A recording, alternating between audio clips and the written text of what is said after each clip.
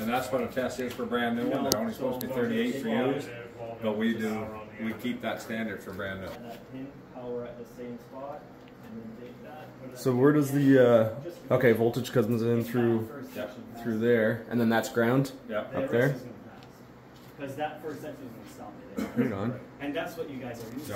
Yeah, let's watch her come on. Which is the most important. And the way we're doing it before.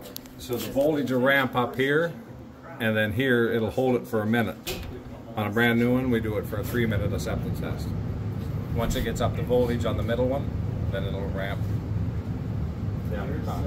Can you tell which section fails if it fails, or just you can tell exactly which section it? You kick it right out the spark. We have to watch it. Okay. No, you just take it out, and there's a mechanism that the bar goes. That won't go until it kicks out, eh? It'll just go to the 100 and shut down. But for us, Yes, sir. Well, it's actually 50. We put 50 on. Or 50 because of the 6 inches. Yeah, yeah.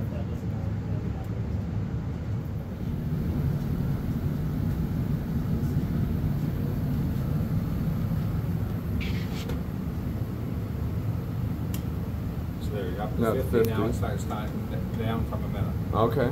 Does it show the leakage current at all, or? Yeah, right down the line. Just right here, okay. And the machine itself, there's not such thing as a perfect insulator. It's got 150 leakage without a stick in it. So you have to subtract that off. Oh, okay.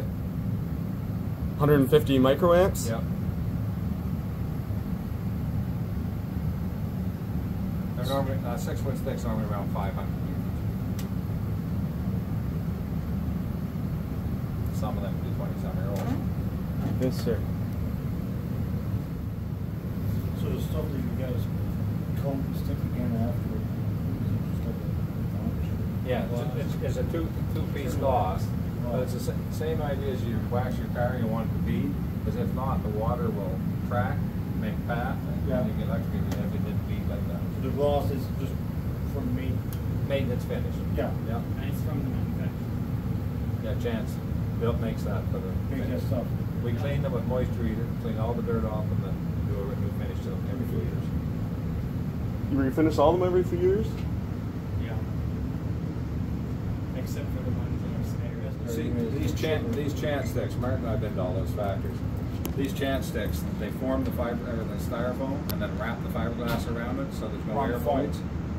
Around the Yeah, foam's inside to keep the moisture out.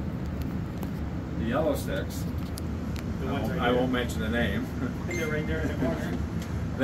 They form the fiberglass, blow the styrofoam in, so you could have an air void 6 inches or 8 inches long. Well, that's the very best of it. It's cold and dry. So once that's done, do you have to short it out or anything and just grab it, or? No, it drains down.